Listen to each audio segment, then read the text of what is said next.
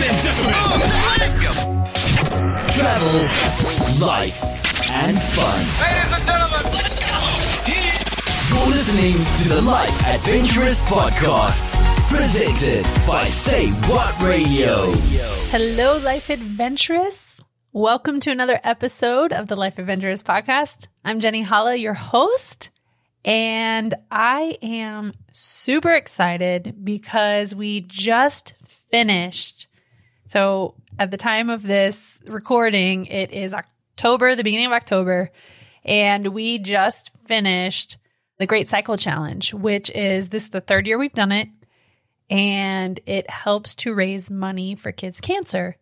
And we ride our bicycles around, and this year I pledged 125 miles, and my goal originally was to raise $500 to help kids' cancer, and ended up raising $805, which is super exciting.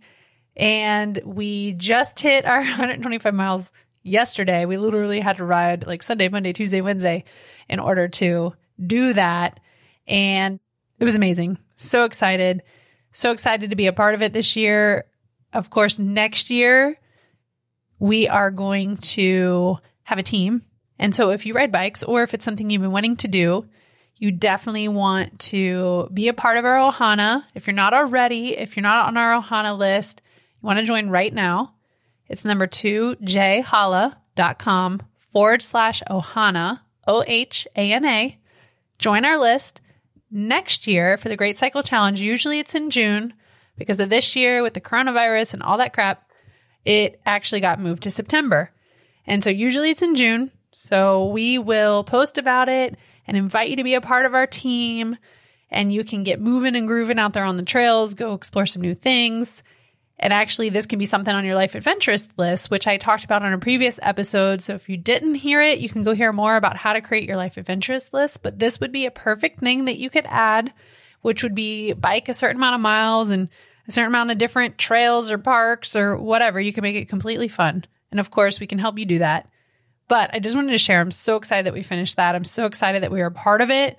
It was amazing. We got to do a bunch of different trails. It was phenomenal. So now to the good stuff. Today's spirit animal is butterfly spirit. And if you listen to the last episode, the first one in this series, the skunk spirit, like when I pulled that card, I was like, oh my God, does it really have to be a skunk? I wanted to be something pretty. And then I was saved by the butterfly because the butterfly was the second one. So I think it's perfect in the way that things unfolded. But the butterfly spirit, the message is transformation is beautiful. And of course, on this card, there's lots of colors. It's a beautiful butterfly. It looks like a monarch butterfly. I could be wrong because I don't know butterflies, but that's what it looks like to me. And there's a ton of other butterflies, really pretty ones on here. And when we talk about transformation, I'm sure you've heard this before, is really change is the only true constant. Okay. So sometimes in life, it's funny because we live in an apartment complex. And we love it here. And we live in an apartment complex and we're in this little Facebook group with other residents. And anytime the apartment complex sends out an email or whatever, they're like, oh, we're doing this change. And like people literally flip their lid. And maybe you flip your lid too because you're like, oh my God, things are changing. I like the way they were. But if you think about it, it's like change is the constant. Like for whatever reason, we get really scared of change because we get so comfortable. But that's life. That's what happens. Like things change. And when you think about it as it relates to your own personal growth and to your own journey, transformation is inevitable. Transformation is inevitable for your life. And if you want to continue to grow and learn and spread your wings like the butterfly, know that it's inevitable. And the thing that's kind of funny about this is sometimes what happens is when we are going through that change, it's really uncomfortable. And sometimes we resist it because we want to really hold on to the old things in our life.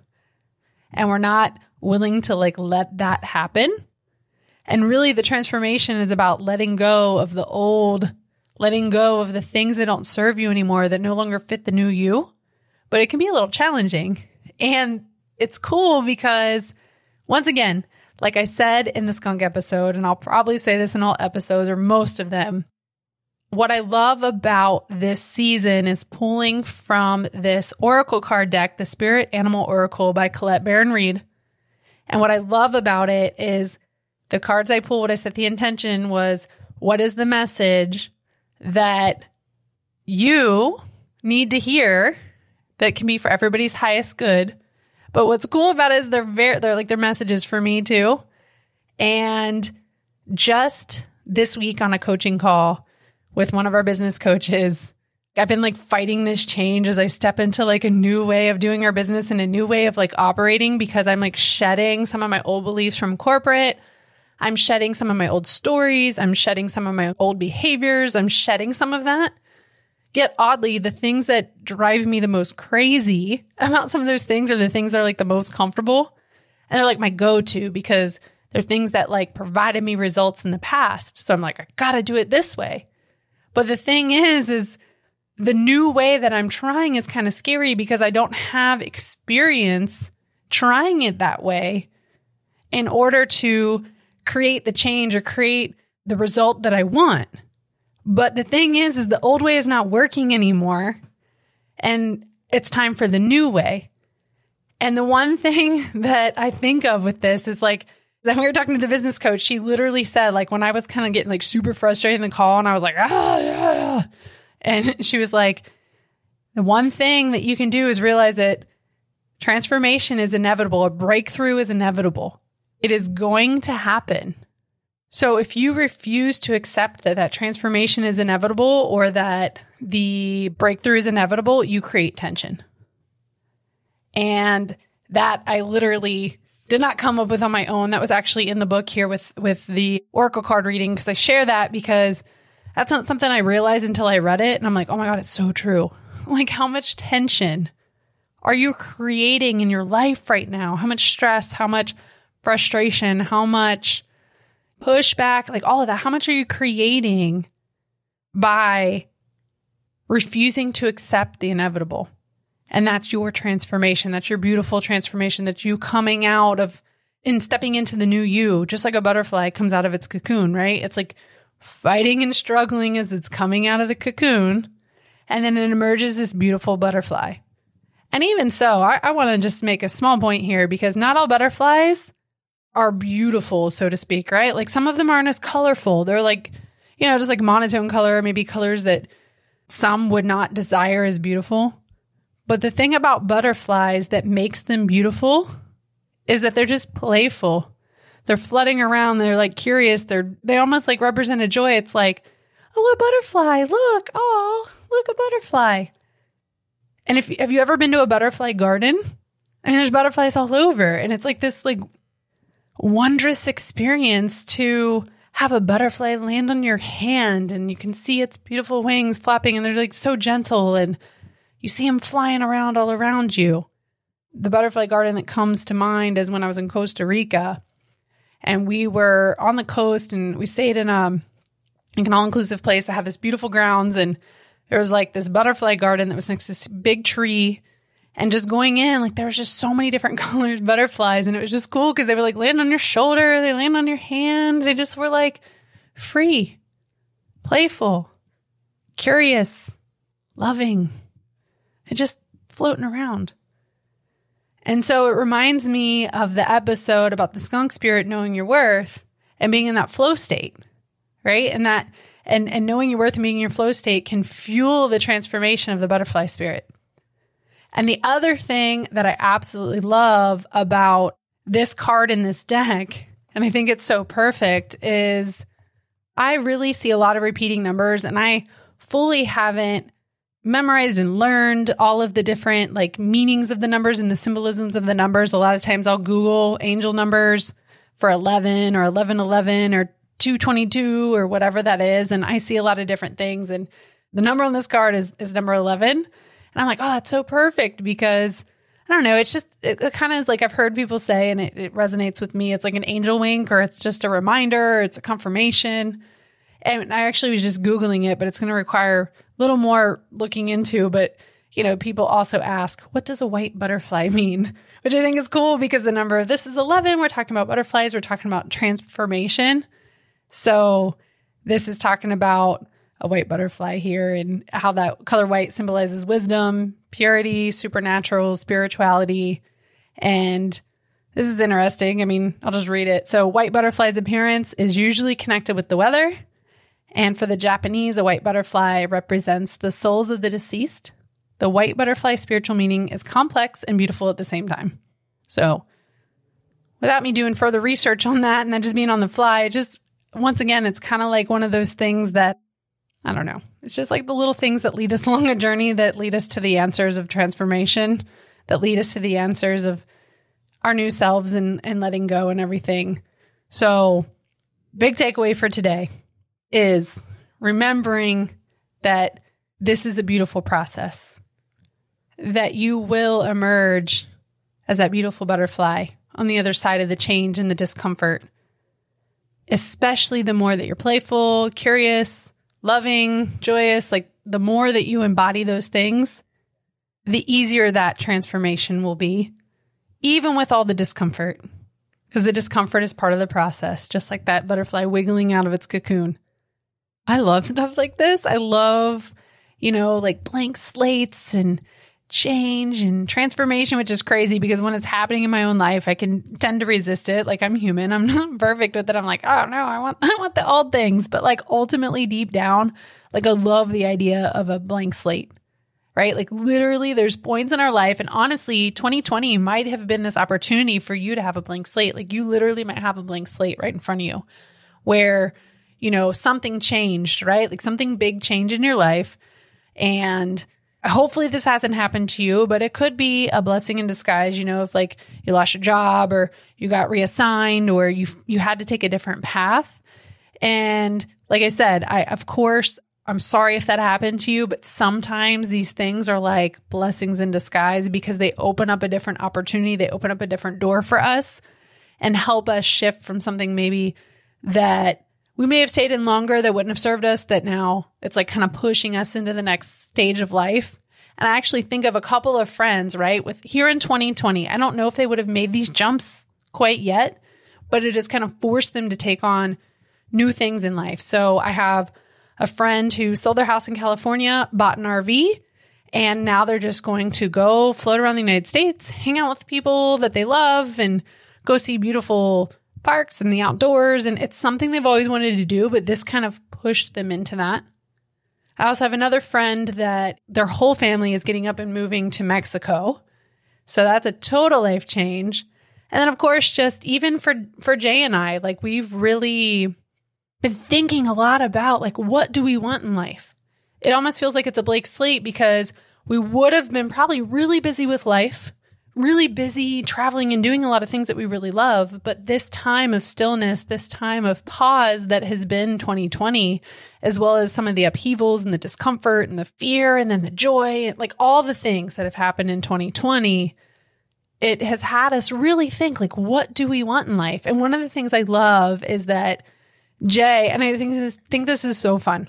So Jay has wanted like this big, huge TV, and who knows, we'll probably get it at some point in the future. But I don't know, the TV was like $2,000 or $3,000. I don't know. He's super into tech, and it was some TV that he's had on his wish list for a while. And recently, he really found his connection and love to the water that was probably always there, but really him stepping into that.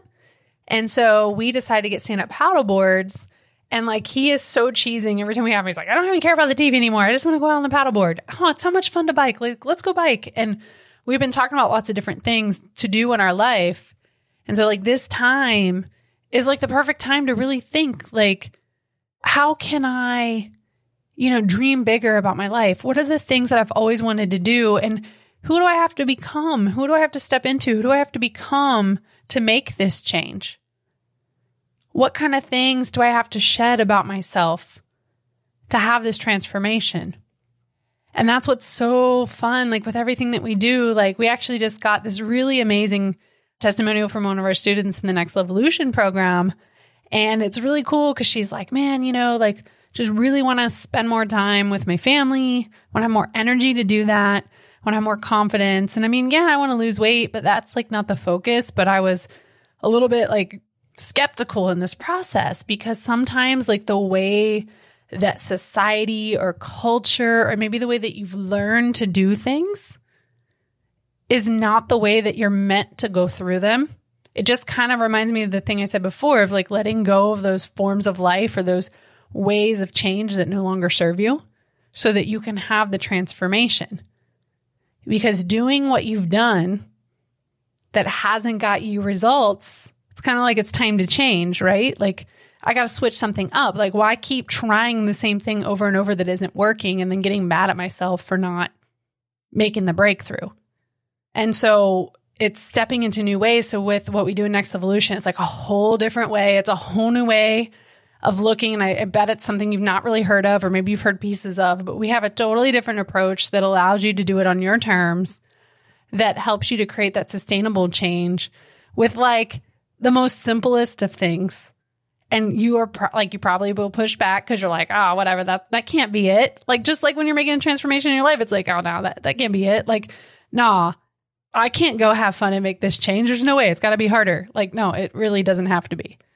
Right. And it's fun to be able to watch people transform and shut off the old layers and step into that new version of themselves to where like their eyes light up with the things that they love to do and they feel so much more energy. Like that's what's there. So take that energy of the butterfly and think about how you can really just embrace the change, embrace that transformation that you're going through, and find that more playfulness. And of course, I am so excited. This is not something I've done before. I said this on the last one. I don't know how long I'm going to have these open for, but I have some spots open for the lifestyle realignment calls. So if this is really calling to you and you're like, oh my God, I want to talk to Jenny and hear some more about how I can really transform my life and how I can really take it to the next level, just reach out to me on Instagram at The Life Adventurous or shoot me an email at holla@2jholla.com. Reach out. We'll have a chat. No pressure. Let's just talk. Like I'm craving connection with people. So take advantage of the fact that that's something that I'm offering right now because there'll be a time where I won't have the ability or won't have the time to be able to offer these kind of things. So like, let's chat. Want to get on a Zoom. I want to hear more about you. And then of course, find out if it's a good fit to really do one of those lifestyle realignment calls. So reach out. Let me know if that's something you want to do or you want to explore. We'll talk about it. We'll see if it's a good fit, see how I can help you. And of course, I'll answer any questions that you have to help move you closer to that end goal, the fun transformation that lies ahead for you. All right, beautiful life adventurist. Love you guys so much. I'll see you in the next episode.